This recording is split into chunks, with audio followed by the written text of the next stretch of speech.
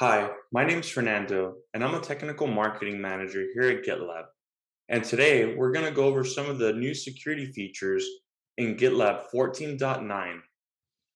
Now let's get started. One of the new items we can see is rule mode for scan result policies.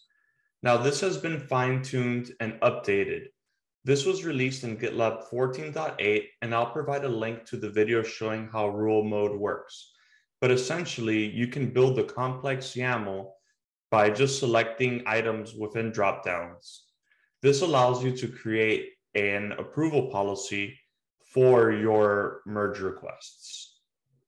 The next item on here is integrated security training. So GitLab provides a set of security scanning tools to identify a whole bunch of different security issues. But now we're providing training from our two partners, Contra and Secure Code Warrior. These two new partners provide training content, making it easier to assess and ultimately fix security issues. Now let me show you how this works. First, we go to the Security and Compliance tab and click on Configuration. Then we click on Vulnerability Management. And here we can see our two partners, Contra and Secure Code Warrior. I'm going to go ahead and check both of them. And I'll leave Contra as the primary training. Now, within the vulnerability report, accessed by Security and Compliance, I'm going to look at some DAST vulnerabilities. And let me go ahead and click on Private IP Disclosure.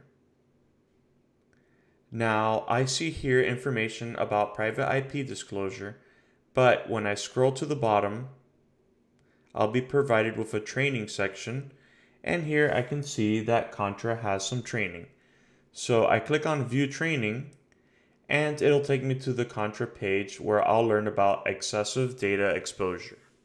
As a developer, this makes me more security aware and enhances my security knowledge.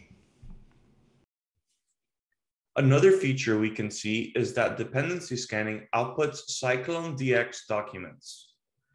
In order to align with a popular software bill of materials industry format standard, dependency scanning's gymnasium analyzers will now output a CycloneDX SBOM for each supported lock or build file detected. Now let me show you how that works. First, we click on our pipeline, and we can see all the jobs run. Now let's go ahead to our dependency scanning and click on Gymnasium Python Dependency Scanning. Here, we can go to our job artifacts and click on Browse. Then from here, we'll see the CycloneDX file, which contains the SBOM of all our dependencies. We've also introduced the UI option to enable container scanning. This configuration experience makes it easier for non-CI experts to get started with GitLab container scanning. Now let me show you how easy it is to configure container scanning via the UI. Within the project we wish to configure, we go to the Security and Compliance tab and click on Configuration.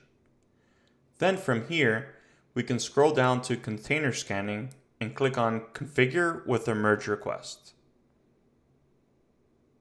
Here, we'll be able to create a merge request.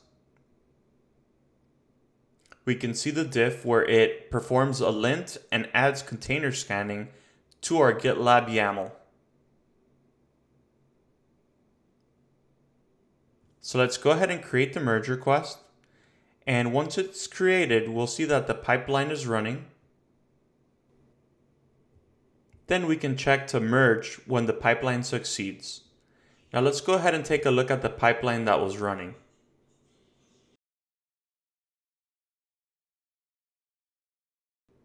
We can see that the container scanning job has been added. There's also new audit events. We've added audit events for the following activities: creating a new merge request approval rule, deleting a merge request approval rule, as well as approving a merge request, creating, deleting, or revoking a project or group deploy token, as well as failed attempts to create a project or group deploy token, authenticated git push or git pull commands to a private repository performed over either SSH or HTTPS. This is part of our effort to make audits easy and more detailed.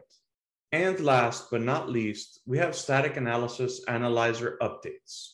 The GitLab static analysis includes many security analyzers that the GitLab static analysis team actively manages, maintains, and updates, making sure that we're finding the newest vulnerabilities and have the most up-to-date tools. Here we can see several changes and updates, which bring additional coverage, bug fixes, and improvements. You can take a look at all the different analyzers which have been updated in this version of GitLab. And thanks for watching. I hope you enjoyed this video. If you take a look at the description, you'll be able to skip to several parts, as well as see the appropriate documentation on each feature I've described. Thanks again, and please hit that subscribe button.